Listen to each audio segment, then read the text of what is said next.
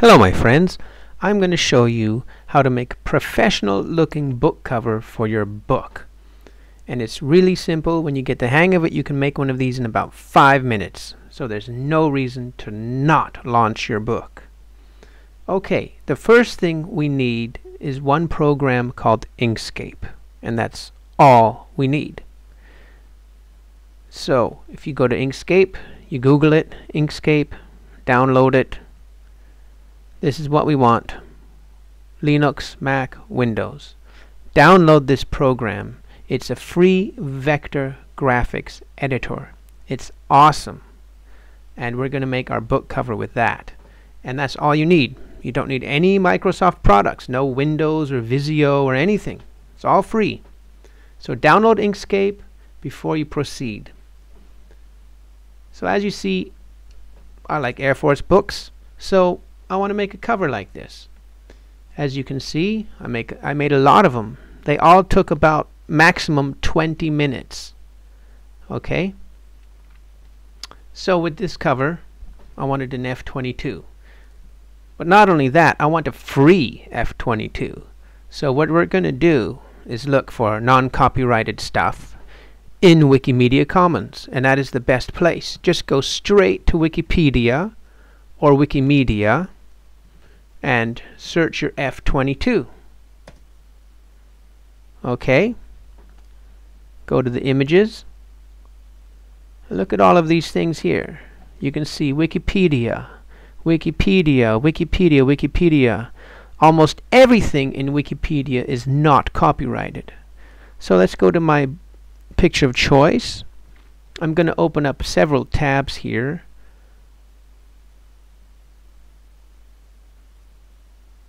Oh, there's another one. Okay. No, I only want the stuff in Wikipedia, Russian Wikipedia. Okay, let's check this out.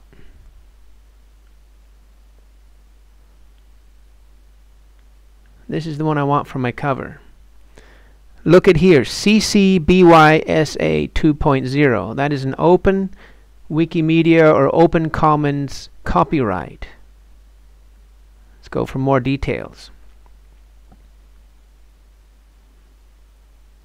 Look at this copyright. We have to put this copyright in there with this guy's name. We have to read all of this so we know what that means. Let's go back. Let's read about CC BY-SA 2.0. Adapt, remix, transform, and build upon the material for any purpose, even commercially. But we have to give the appropriate credit. Okay, good. I'll put that in the book, CC BY-SA, and then I will probably put the guy's name here, Magnus Manske. Let's look at this one. It's awesome. German picture.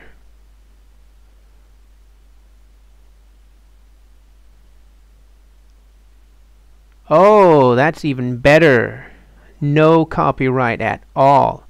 Public domain. This is pretty cool. Let us use this one instead of the other one. I'm going to download the largest version. Ah, look, it's pixelated, isn't it? Okay, I'm not going to. Let's stick with our original file here. This one right here. I'm going to download the largest file. Okay, that was pretty quick because I've been doing this all day, practicing. Save image as. Well, there we go. Downloads. Okay. Now, let's look at the Kindle Direct guidelines, Kindle Direct publishing guidelines. They tell us we should use 1.6 ratio, 1 to 1.6. That happens to be the golden ratio, Rho from Egypt. Let's look at some Kindle covers. You'll notice Kindle Amazon doesn't even use their own guideline. This is not 1.6 to 1. This is. It's very narrow, if you ask me. It's pretty thin looking. This is more like 8.5 times 11, 1.2 by 1. Look at this one. It's almost square. It's almost 1 to 1. Here's another one. That looks like 8.5 times 11. Okay, so Kindle guidelines are guidelines. You don't have to make it exactly 1.6 to 1. So I'm going to show you now how to set up your Inkscape. We're going to open our Inkscape.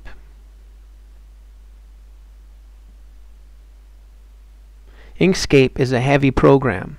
It takes a while to load, and you will notice if you have a good processor and enough RAM in your computer when you are editing larger graphics. Okay, see how long that took? So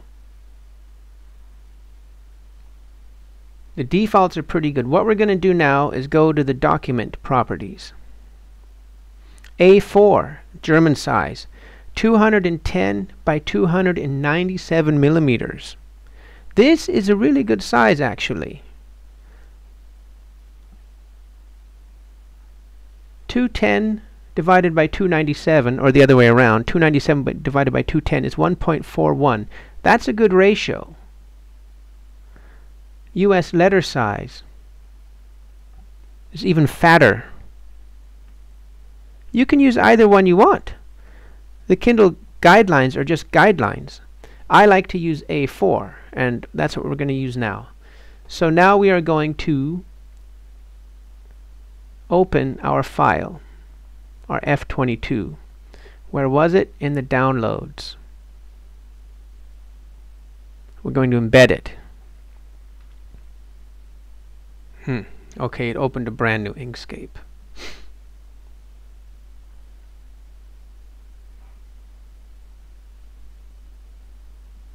Okay, back to document properties. Let's use A4. That's that. See where it is? We're going to have to do that again. A4, portrait. Now what we're going to do is shrink it by holding the Control CTRL All button and grabbing it. This will keep the proportions. If I don't hit the Control button, this happens. Yeah. So let's reset that. Hit the Control button and drag it. Okay. That's just about how I want it. I can center it on the page like that. Go to the page view. There we go. Okay. So obviously the blue isn't big enough. Let's add some blue rectangles. There's no fill. Let's fill them with this same color here. Let's move it down to the bottom. There you go. Let's add another one.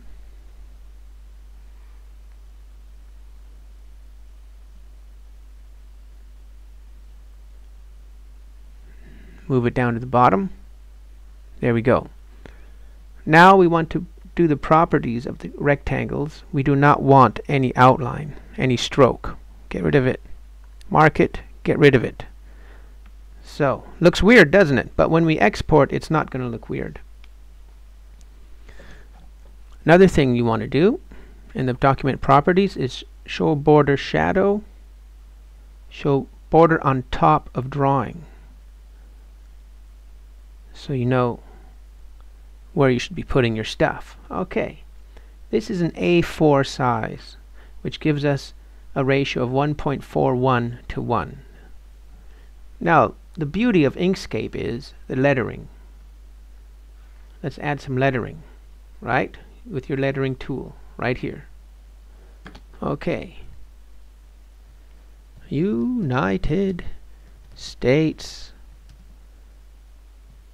I'm going to put that on the next line. Air Force pilot, right? Go back to your pointer tool and then just put this in the middle of the page.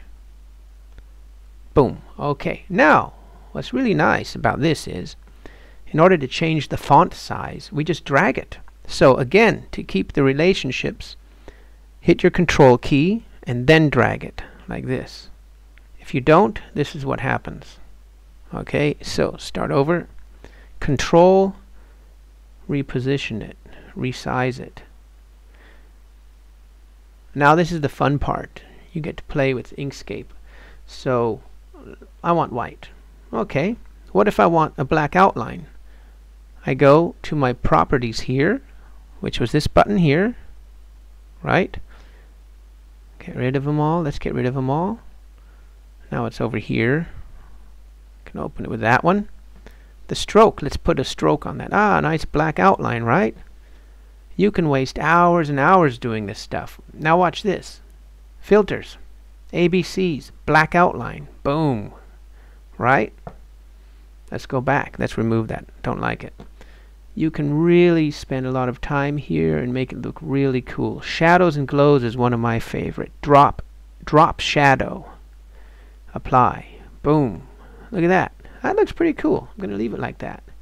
However, I'm going to go back to my lettering, and I want it thicker. So, okay. Right? Okay, now we're not even again, so go back to your grab tool, center it on the page. It's a little bit too big, so push the control button, a little bit smaller, recenter. Okay, now then, what was the other one? 4 kids. Let's do that. 4 kids. 4 kids. Let's change that. Oh wow, I've got way too many fonts. If you just installed Inkscape on your standard Windows system, just leave it like that. I've been playing way too many fonts here. Free Sans.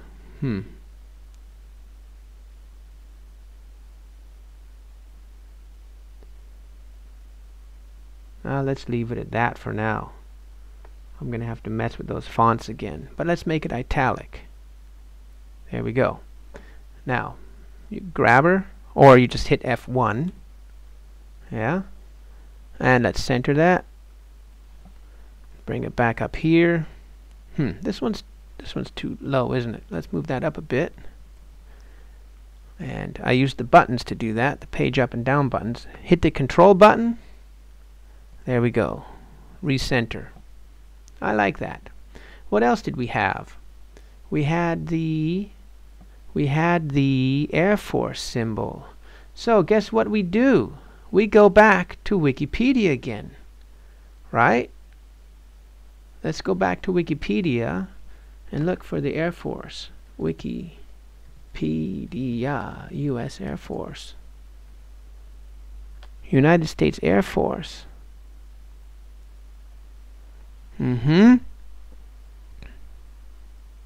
Oh, there's their symbol right there. Haha, no copyright. Isn't that wonderful? Let's see some more details.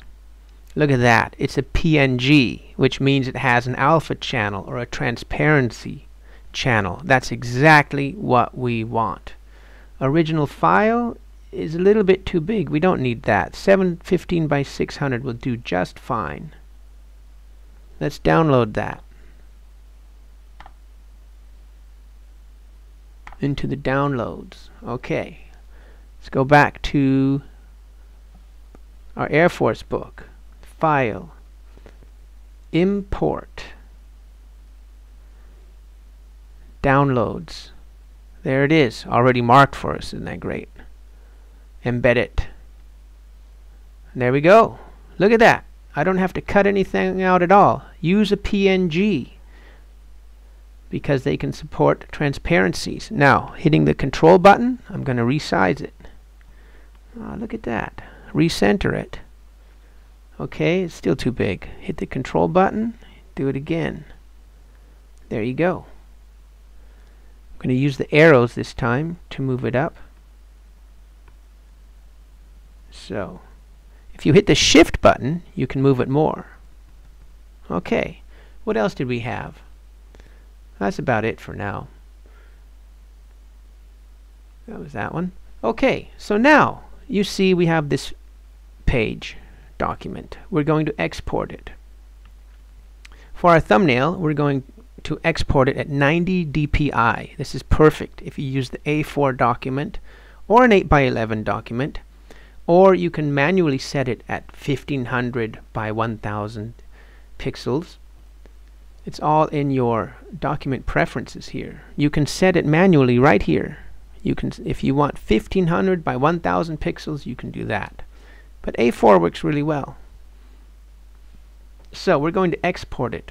I use Control Shift E, or you can just hit there, export bitmap. Now, important, we are exporting the page here. The page, not the drawing or the selection or custom. We're exporting the page at 90 dpi's, and that's going to be 744 for 1052. And that is perfect for a thumbnail in Amazon. Okay, we have to give it a name to establish the path in Inkscape. There we go. It's going to the download. So I'm going to make this my U.S. Air Force cover thumbnail .png. Okay, export. All right, now I'm going to do it at 200 dpi, just in case I have a book signing or something and I need a big huge banner.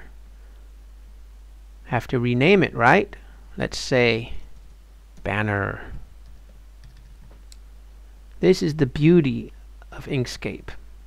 Now I can export any size I want. 300 dpi I don't recommend, because with modern printing methods and modern printers, you don't really need the 300 dpi. That was an industry standard, which was great for photos in 8x11 sizes, but 200 dpi is enough now. Your printer will tell you if they absolutely have to have the 300 dpi. So here we go. There is our cover. All done. And when you get the hang of this, you'll be able to do this in 5 minutes. Now, a word on these super duper awesome book covers like this. I do not recommend those. You will never get those for free. Those are going to cost you $100 or hundreds of dollars, because a graphic artist literally spent hundreds of hours on these. So your book will be judged by its cover. Your book cover needs to be good, and it needs to catch the eye in Amazon. This, I understand, the fantasy and the science fiction guys, they want these beautiful oil paintings. I consider it a waste of time and resources, but okay, in that genre, maybe you need this. You're not going to get this for free. I showed you the best way to make a good looking cover for free. I will be talking more about this in upcoming episodes and show you how to make better covers for free. Thank you very much for listening, and please go to my webpage and subscribe for more.